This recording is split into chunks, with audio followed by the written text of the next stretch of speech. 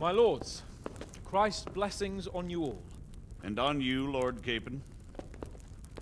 And this is my son, Henry. I didn't know you had a son, Sir Redzig. It came as a bit of a surprise to young Henry, too. This gentleman here is John II of Liechtenstein, a member of my council. I'm honored, gentlemen. Come join us. Margrave Jobst was just about to tell us the reason for his visit. Your Grace? I'm sure we're all agreed, Your Graces, that all this unrest must come to an end. This kingdom needs a king. Question is, which king? My cousin, Wenceslas IV, who is being held in captivity. I have to confess, my lord, that your answer surprises me a little. If I'm correctly informed, until recently you sided with your other cousin, Sigismund. That I cannot deny, and I have always stated my position plainly. But times have changed. How have they changed, Your Grace?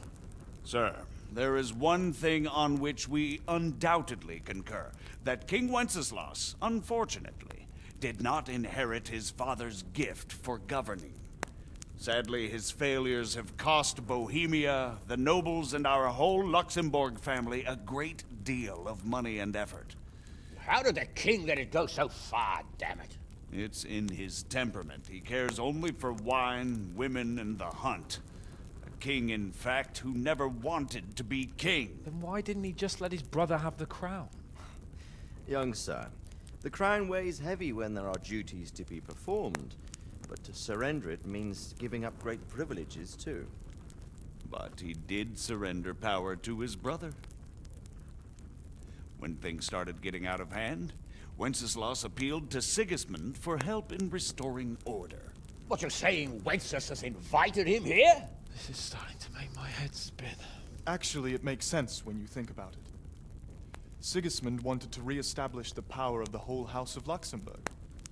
He thought if he helped Wenceslas win the imperial crown, in return his brother would help him become the king of the Romans, and leave the actual reign of Bohemia and the empire to him. Sigismund would govern, while Wenceslas could carry on doing what he was best at, enjoying the life of the imperial court. Why wasn't Wenceslas crowned Holy Roman Emperor long ago? He was already elected king of the Romans. All he had to do was go and let the Pope put the damn imperial crown on his head. Who knows? Maybe he'd prefer hunting and consorting with bathhouse wenches to spending time with the Pope.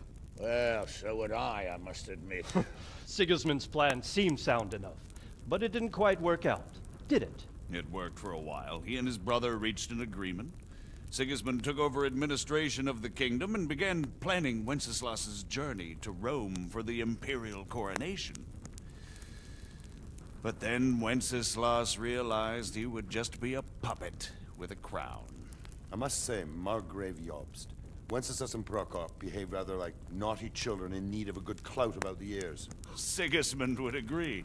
He was already planning his rule of Bohemia, and all of a sudden, the rug was pulled from under him.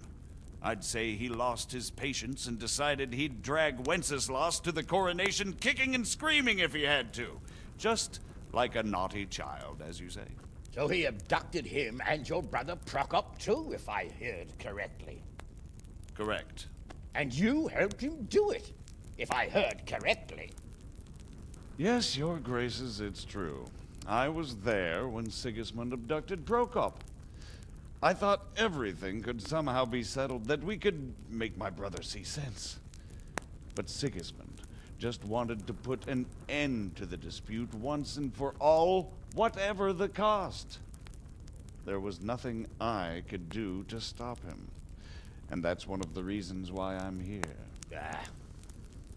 The worst of it is that it was all for nothing. Instead of putting a stop to the revolt, it escalated it, and the result is this chaos we have today. That's true enough, sir.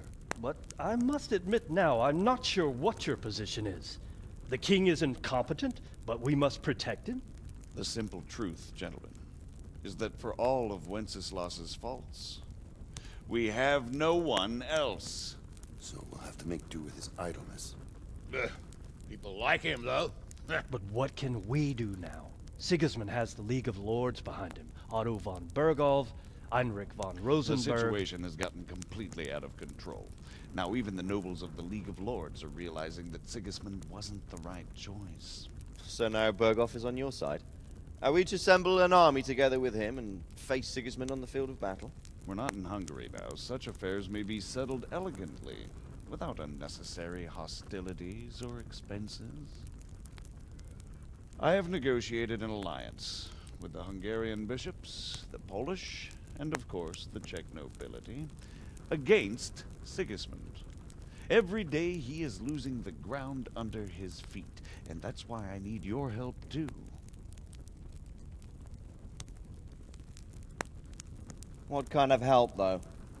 Sigismund has a massive army, and Rosenberg, Berghoff, and Prague are behind him.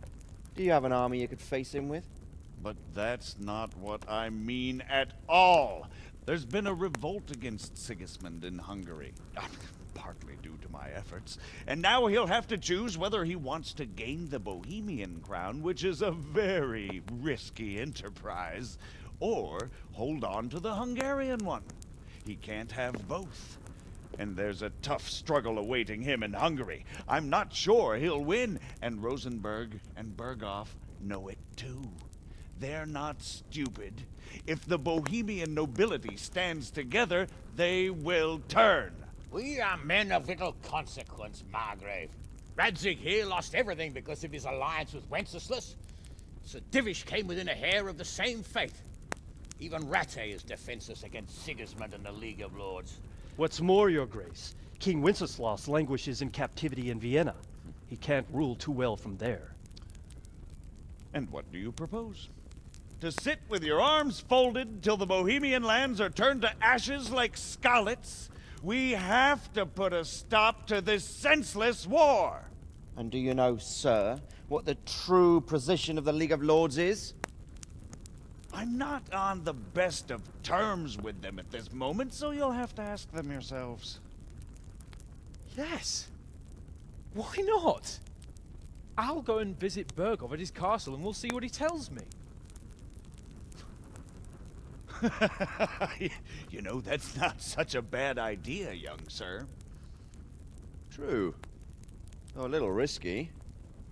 I doubt Berghoff would harm a blue-blooded envoy. And you can find out what he has to say about developments and what the League of Lords is planning. Then we'll decide what to do next. I'll help you compose a letter to him. I'd like Henry to come with me. Why not? He's proven himself an able investigator, and he'll also be a good bodyguard if anything should happen. And I'll send Sir John here to Kuttenberg to be my eyes and ears there. I believe both your reports will help us get a better grip on the situation. When can you set out? Just as soon as I've packed my things. Excellent. Margrave Jobst and I will draft a letter. Get ready, and we'll meet back here.